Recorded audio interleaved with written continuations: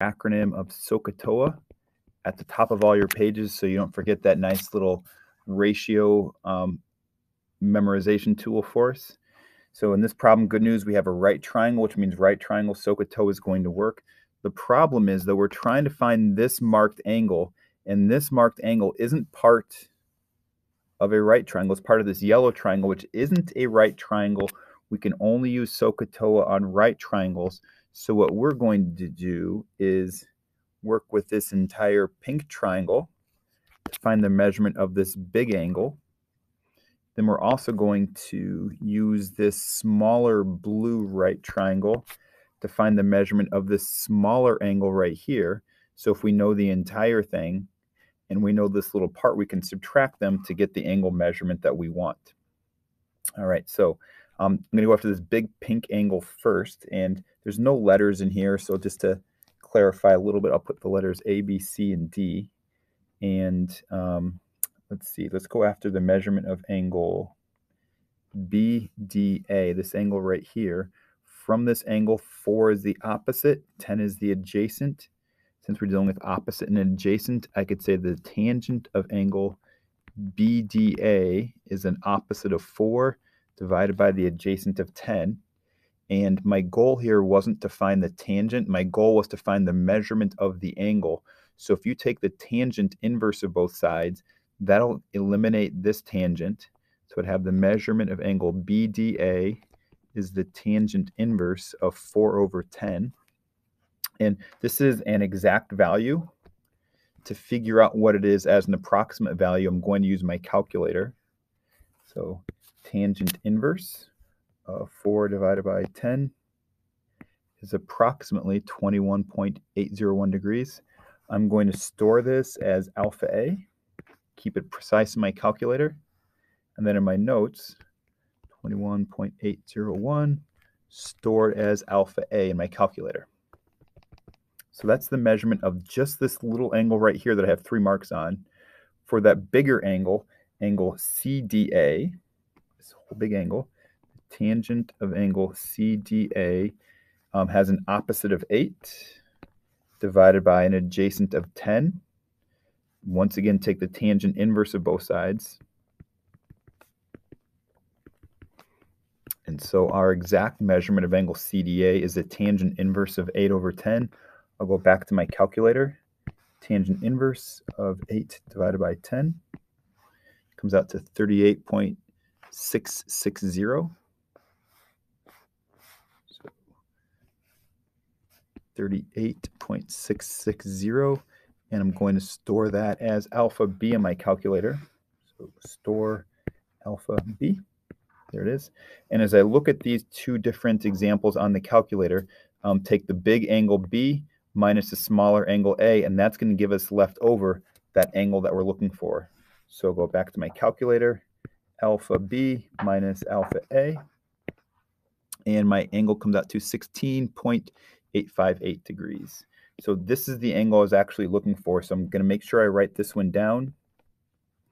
I'll go to 3 decimal places to be precise to the nearest thousandth, and that's the measurement of that marked angle that we were given.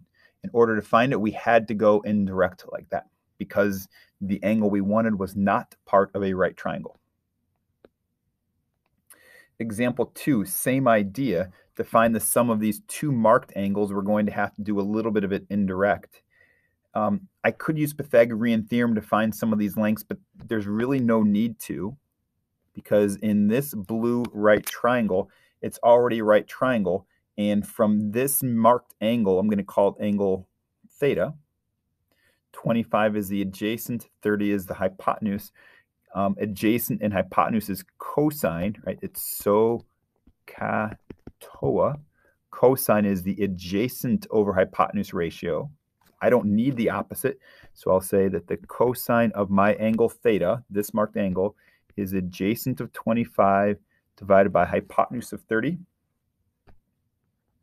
Take the cosine inverse of both sides. Anytime you're trying to find the angle, you're going to take the inverse trig. And to my calculator, second cosine of 25 divided by 30 comes out to this measurement. I'll store this as my new alpha A in this problem, 33.557. 33 point, oh, I forgot it already, 557. 557 degrees, and it is stored as alpha A. Then the other angle that I want, I'll call this one alpha. To figure out that measurement, I'm going to need to figure out this entire yellow angle minus this smaller gray angle. So yellow minus gray will give us the one that we want. So to do this, let me look at the yellow angle first. This yellow angle is going to be adjacent of 25, hypotenuse of 50. So the cosine of, I can call that big whole angle beta. Cosine of beta is equal to adjacent over hypotenuse. So beta is the cosine inverse of 25 over 50. And then just this gray angle, I can call that one, I'll call it x. I don't always have to use Greek letters. So for x, the cosine of angle x is adjacent of 25 divided by hypotenuse of 40. So x is the cosine inverse of 25 over 40. And if we took beta minus x, that will give us our angle alpha, this marked one that we have. So in my calculator, cosine inverse of 25 divided by 50 minus the cosine inverse of 25 divided by 40. That angle comes out to 8.682. I could store this one as B on my calculator. So store as alpha B. And in this problem, it says to find the sum of the two marked angles. I want to take theta plus alpha. In other words, just add those together. So alpha A plus alpha B comes out to 42.239. 42.239 degrees. So a little note on this one. I could find this first marked angle directly because it was an angle in a right triangle. But to find this other one, we had to go indirect because that angle itself was not part of a right triangle. Next page, find the exact value for each of the following. This is based off of one of our special right triangles, the 30, 60, 90. If you recall, the short leg is the key. So if I call this length whatever I want, I could say this length is 6. I could say this length is 13. I could say this length is x, whatever. The hypotenuse is twice as long as that. And the long leg is root 3 times bigger. So here's my 30 degrees, here's my 60 degrees, and here's my special right triangle. Now, as far as the questions go, the cosine of 30 degrees is based off of SOHCAHTOA again. So the cosine is adjacent over hypotenuse. So from our 30-degree angle, we're going to take our adjacent divided by our hypotenuse. And what's significant here is that it's a fraction. We can divide both of those by x, and we're left with the square root of 3 over 2. The sine of 30 is opposite divided by hypotenuse, divide by x again, and we get 1/2. The tangent of 30 is opposite of x divided by adjacent of x root 3, divide them both by x, 1 over root 3. Well, we want to rationalize that, multiply numerator and denominator by root 3, which would give us root 3 over 3. Next, cosine of 60. So we're using 60 degrees as our reference angle. Cosine is adjacent over hypotenuse. So adjacent of x divided by hypotenuse of 2x. Divide them both by x, we get 1/2. Sine of 60 is opposite over hypotenuse. That's x root 3 over 2x. Divide them both by x. We get root 3 over 2. And lastly, tangent of 6 is opposite over adjacent. It's x root 3 over x. Divide them both by x, and we get root 3. Now, a quick observation here. The cosine of 60 is equal to the sine of 30, and the cosine of 30 is equal to the sine of 60, and that's no coincidence there. Cosine of 30 was using the adjacent to the 30 over the hypotenuse. The sine of 60 was using the opposite of 60 divided by the hypotenuse. They're using the same hypotenuse, which was the 2x, but the adjacent to the 30 degrees, which is this one, is the same as the opposite of 60 degrees. So we're using the same value, so they should have the same.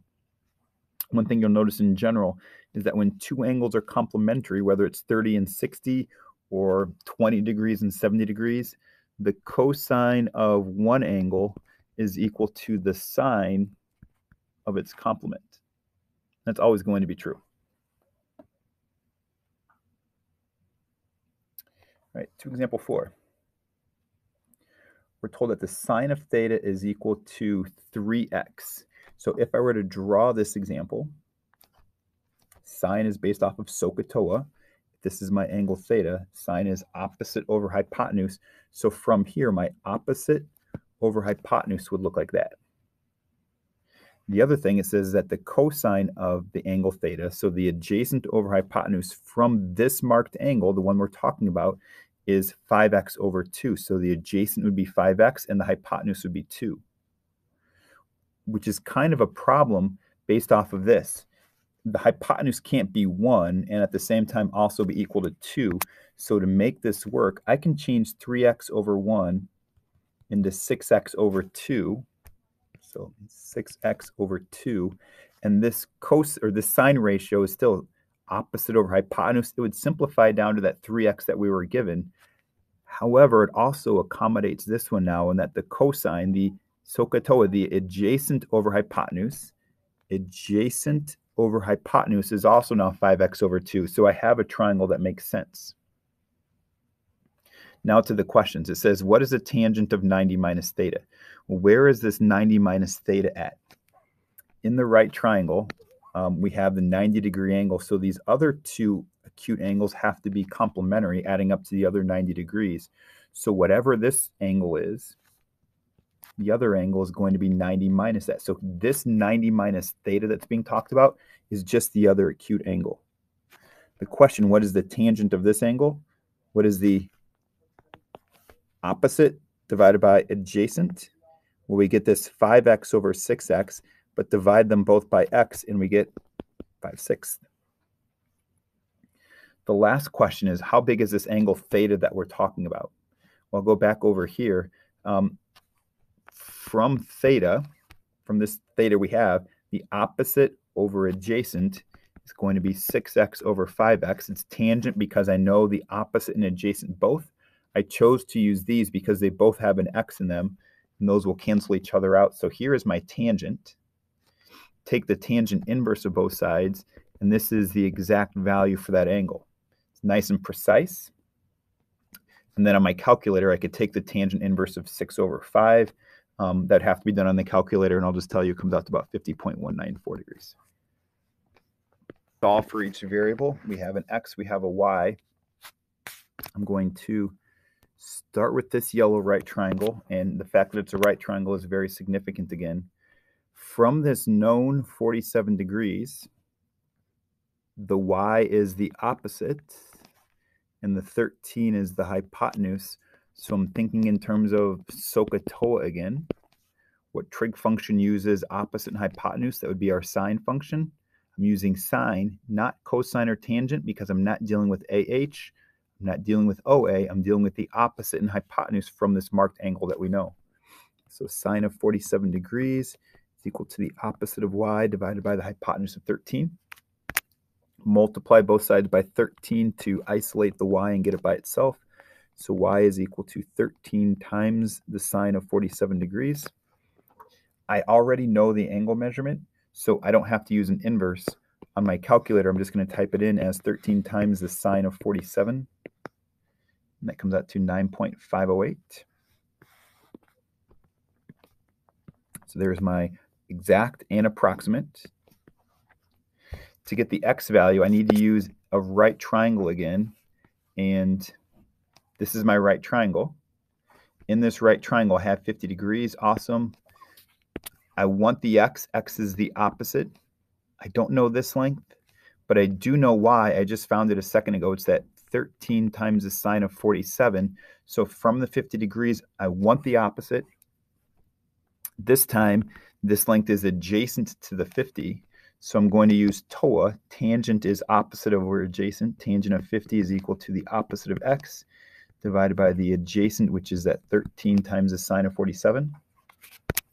Algebraically, multiply both sides by 13 sine of 47. That isolates our x. So as an exact value, x is equal to this, which looks very random, but it is precise. I need to go to my calculator, multiply 13 times the sine of 47 times the tangent of 50. I just did 13 times the sine of 47, so now I'm going to multiply that by the tangent of 50 on my calculator. That comes out to about 11.331. So exact and approximate. Number 6, trying to find the measurement of this marked angle. Notice it is an isosceles triangle, which is significant. Without that, we wouldn't be able to do this problem. We can drop down an altitude. The thing about this altitude is not only is it an altitude, but it bisects the triangle. Right? I could prove that this yellow triangle, try it again, this yellow triangle is congruent to the triangle on the right. And because of that, corresponding parts are all congruent to each other, so that's why this angle at the top is going to be bisected. This length going across the bottom now is just going to be 4. Right, half the 8 or 4. And I want the measurement of this angle. I'll call it theta for now. From theta, 4 is the opposite. 12 is the hypotenuse. What trig function uses opposite and hypotenuse? Be the sine. So sine of theta is equal to opposite of 4 divided by hypotenuse of 12. Take the sine inverse to get the theta by itself, and that's the measurement of theta. Now, that is theta. Theta wasn't the marked angle. It was just half of the entire angle, so we're going to need to double that. So 2 theta is 2 times the sine inverse of 4 over 12. So that's what I'm going to put into my calculator. 2 sine inverse of 4 over 12 comes out to about 38.942.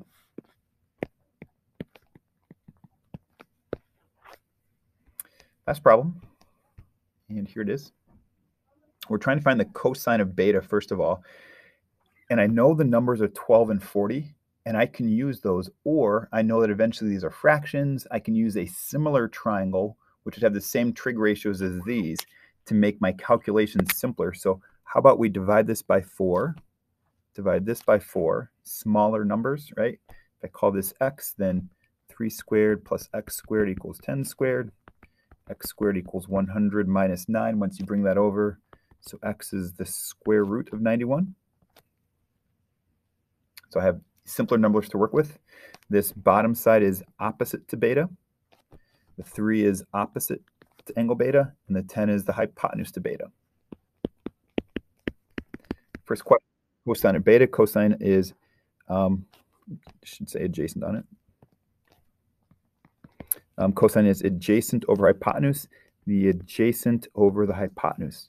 Notice it doesn't say how big is angle beta. It just says what is the cosine of beta equals. I don't want to put a decimal. I want to keep it nice and precise. The sine of beta is opposite over hypotenuse. The opposite was 3. The hypotenuse was 10. The tangent of beta is opposite over adjacent. Opposite over adjacent. I can't have the square root in the denominator, so it's going to be 3 root 91 over 91. And then last one, tangent of 90 minus beta. Well, 90 minus beta is the other acute angle. So from here, the opposite over adjacent is root 91 over 3. And there's our tangent. Again, none of these do they actually ask for the angle, so you're not taking an inverse, you're leaving it in that fraction form.